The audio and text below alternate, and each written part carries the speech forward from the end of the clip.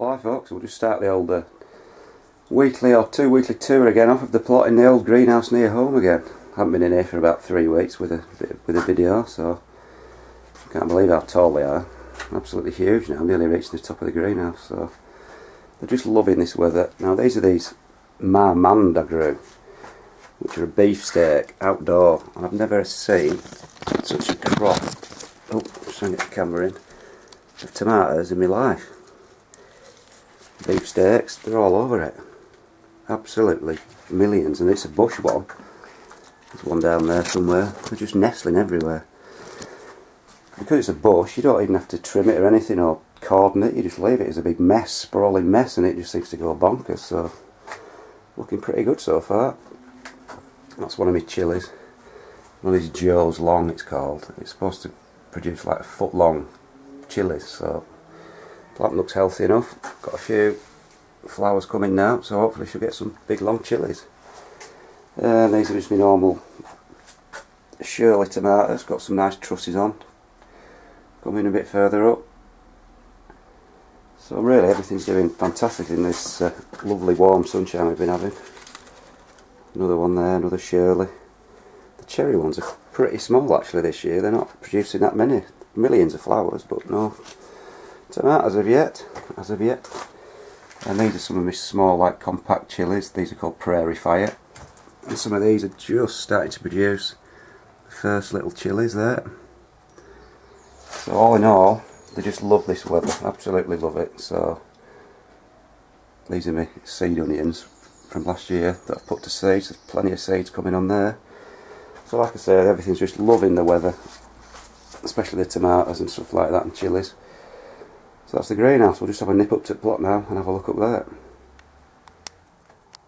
So from one greenhouse to another, this is my really neglected one up at the plot. That's just sort of, as you can see, it's under trees, the grass is about 8 feet tall, and I just don't really look after it. I just chucked all my reject stuff in here and my spare stuff, but this stuff's doing really well, remarkably. These are the, like a dwarf bush type butternut squash that I'm just growing in grow bags. Because butternut squash can be absolutely massive plant, so I thought it was somebody else off YouTube, I've forgotten who it was now. I'm sure they'll remind me who suggested him, who's growing them, so I got some as well. But they seem to be doing alright. There's a few little miniature fruit appearing, so we'll see how we get on. And these are just some more tomatoes. They seem to be doing as well in here as in the proper greenhouse, so to speak. Especially with cherry ones. I've actually got some ripening up there already. Don't know how they're doing it, because if you look outside, it's in virtual darkness. So anyway, just goes to show you. This is another squash plant I've got in the corner there, and I've got another one here, and they're absolutely taking over the place. But they're starting to form the first little squashes. One on there, and another one somewhere. There we go, another one. They're all random squashes these. You get a packet with mixed winter squash, it says. Now last year I got a white one, a yellow one and some green ones, so presumably that's a cream one this year. And then this gherkin that I planted, well, I've never seen anything as vigorous as this in my life. It's just taken over, it's growing all over the place, up the side of the greenhouse. And that's, I think that might be a bit big for a gherkin, but that's what they're like, and they're absolutely everywhere. Little ones starting to form. Anyway, I thought I'd try and eat one. Just as it is raw, and they're not the most tastiest of veg. It's a bit like a dry textured cucumber full of seeds, so I don't think I'll be growing them again unless I can find a way of pickling them. And anyway, these are my proper cucumbers, just trailing about on the floor. I'm just starting to get some little ones set now. That's the market more, or birthless I think it's called. And then my crystal apple, which are the little tiny round golden apple shaped ones. There's a few flowers coming on. I think that might be the first little one coming there, but they're a bit slow really. So anyway, that's just my neglected greenhouse, but like I say, even with neglect, stuff seems to be growing alright. We'll just nip over to proper plot now. Anyway, this is where I grew my pumpkins last year, and it was just bare soil. I wasn't going to grow a pumpkin again, so I just chucked loads of pound chop wild flowers in, and it's come up with a hell of a display. Just amazing. There's about £2 worth of wildflower seeds in there, and all sorts of things have come up. It's full of bees now, so little cornflowers, Californian poppies, God knows what, but quite a good show for £2, I think. It's better than looking at a patch of bare soil anyway. These are some of those daft condor potatoes, biggest potato in the world. I'm just growing one in a big pit. And what I'll do, I'll have a scrat about underneath and remove as many potatoes as I can and just leave 1 or 2, so then all the energy goes into 1 or 2 potatoes. And then hopefully you get about a £7 potato really lucky. That's just for a silly class at Harrogate, heaviest potato class. I've only got 1 in, well, a couple in, so. Right, we'll jump over into the old marrow patch, where the marrow has absolutely gone bonkers in this weather. It's about 15 foot long now, and I think I've got some fruit set, which is the all important thing. I hand pollinated it the other day, and there we have, ow, spiky plant, the first marrow, only small, but if I show you a video of this in about 2 weeks, I bet it'll be about £20, and I'm not kidding you, so hold me to that one. I'll show you in about 2 weeks, and if it doesn't die or rot off, we'll have a see. And I've got another one going there, another big plant, and it definitely has set, because it's bigger than it was the other day. So there we go, about 6 inches long now. So that's day 1 of the giant marrows this year. So give it 2 weeks, and I bet they'll be £20 in 2 weeks. Hopefully, if all goes well. They're absolutely amazing to grow. They're just so funny. You come up one day and they've grown about 3 inches in length, and they've put on about £3. It's just quite hilarious. Anyway, that's my marrow patch. What have we got? Garlic's still green, just starting to go yellow, but it's still be bulbing up, so there's no point in me pulling it until it's starting to topple over, because I want the bulbs to be as big as possible. Onions are just not bulbing up. They really need some rain, but I'm not going to wish for any rain. So they're just the normal onions. And then there's the kale again. Boring stuff, but it keeps you going over winter. Oh, right, we'll just have a jump over here. I'll do it all in one shot. I can't be bothered to edit this video. I've got like I said the other day, I've got a bird's nest in here. Blackbird or a thrush. And just see if you can hear the chicks, I don't know. I could last night. No, they're not that thick, are they? Anyway, I'll leave them be, I don't want to disturb them. Poppies are still coming slowly, but they're starting to fade now. This is the other wildflower bit. Got this giant borage in there. That's self-seeded from somewhere. Lovely plants, borage. Right, where are we going now? Right, these are my show potatoes in bags. Can't even see, I haven't got a clue where the bags are now. So watering them is a bit of a trial and error job. One thing I've noticed, they've got loads of pests on the top. If you look at the top, they're all been chewed. And I had a look, and it's full of capsid bug. In fact, there's one. Where is it? Put my finger on it. There, little buggers. Try and find one for you. Where are they? There's just gone under there. There it is. Can't see it now. There, see if I can get it now. No, they scoot off. Anyway, they're just like little tiny green bugs. Like little green grasshoppery things. And they're absolutely covered in it. But apparently there's one again. Try and film that. There it is on that leaf. There. So that's what they look like. But apparently they don't do too much damage, so they've just sort of chewed the tops. It doesn't look too bad, so if that's all they do, then I'll leave them. I don't want to spray them anyway, I'm going to eat them. The potatoes, that is. These are some of my outdoor show carrots. They're doing really well, just because of the weather. Right, then we'll go on to the polytunnel again, which was the scene. Hey, look at that. Spider-Man.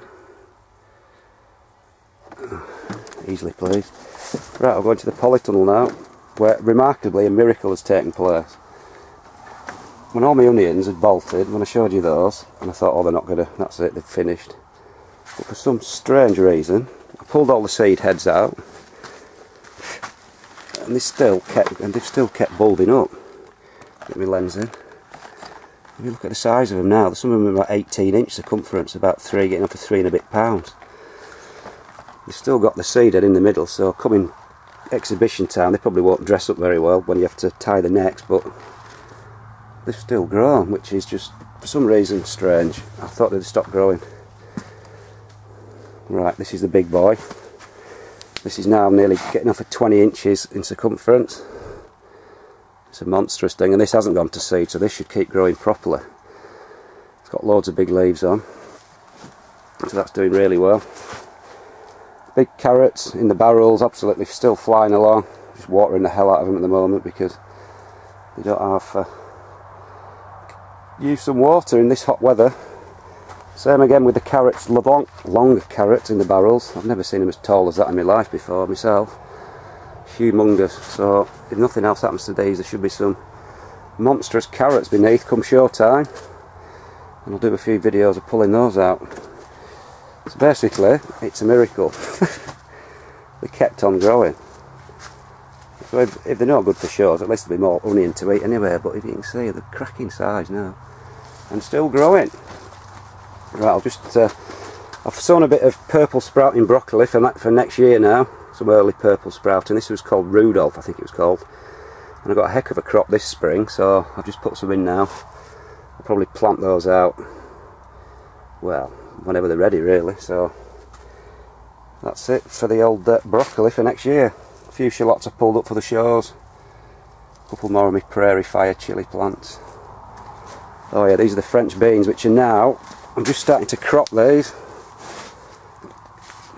They're all over now, absolutely millions. They start from the bottom obviously, but you just get absolutely armfuls of them. That's Cobra, the variety's Cobra, and as I said, I grow them up the canes and then up along the roof like that. And I'm actually now growing, now one's reached the top, I'm going to try and grow it along. I'm going to try and get right to the end of my polytunnel, which will be about 30 foot long. Just as a bit of a novelty. Courgette in a pot. It's going a bit yellow for some reason on some of the leaves. I think it's just getting so hot and drying out every day. But it's producing absolutely millions of courgettes. It's just pumping them out. I'm starting to get sick of them. I thought if I grew them in a pot, I wouldn't get as many, but you just seem to get as many. And the plant's absolutely enormous. So what else have we got? A few more squashes. This stupid squash that's taking over the place again. Shielding all the cucumbers again. So anyway, that's about it in the polytunnel. Now these are my spuds, which are just getting bigger by the second seemingly. They're absolutely crazy, the size of them. I've just put my spade up against the edge and you can see the height of them. They're in pots, but they're absolutely bananas. They're nearly up to my chest.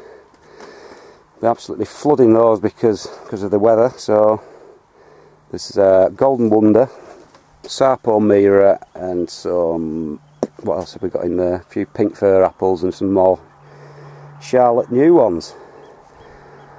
And the weather has just made the whole plot just go bonkers. Look at it, it's just growing fantastically now. I couldn't be happier. And my garlic, this is the Solent White, it's just not enormous.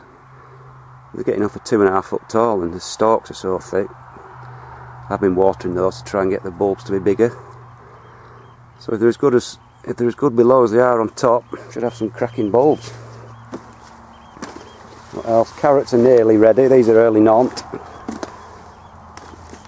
They started poking their heads out of the soil, so what I've done is like that, just to push a bit of soil over the top to stop them going green.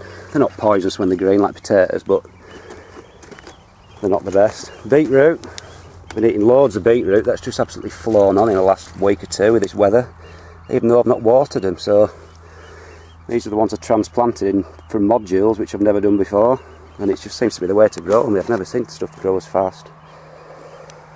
What else have we got? The shallots are grown from seed, which I did last year and I was so amazed with them. I've done them again this year. They're starting to bulb up now, they're getting quite big and they're all looking about the same. got 2 rows, so there's about 80 in there, and they were a revelation last year. And what else? Second lot of lettuce, because the first lot, there's some iceberg. I've nearly got through them now actually, so I've timed it quite well. Put a few little turnips in, because I do like carrot and turnip mashed up. And the broccoli, this was at Aquiles. I've been taking it now, if you see I've cut the main head and the side shoots are coming. And I cut that one, and then look at that, you get 3 more giant side shoots. Same with that one over there. So it's a cracking variety. They're tiny little plants, but you get an enormous crop. These are the leeks. Could do with a bit of watering, but they've taken well since I transplanted them. And the peas, which are the longest growing peas I've ever known in my life, I planted these in April, obviously when it was freezing cold. I'm just now starting to get the first pods, Hurst green shaft. So hopefully we should have some peas shortly. Well, we should have, it's bloody nearly middle of July, isn't it? So things are doing pretty well. And I'm just about got my first cabbage. This is just a greyhound cabbage. Didn't think it'd work, I thought it'd actually bolt to seed in this sort of weather, but it's not, it's hearted up nicely. It's not really cabbage eating weather though, is it, when it's like 30 degrees, but it's all good. Like I say, icebergs, only got 3 left now, and a couple of those red ones, so just about timed it right I think. But I really couldn't be more chuffed, everything's just gone absolutely nuts with this weather, sunniest weather I've known for years. So that's about it I think. Getting on for the middle of July, things are doing really, really well. Weather's set fair for another week, so for once I couldn't be happier. That's about it folks. See you later.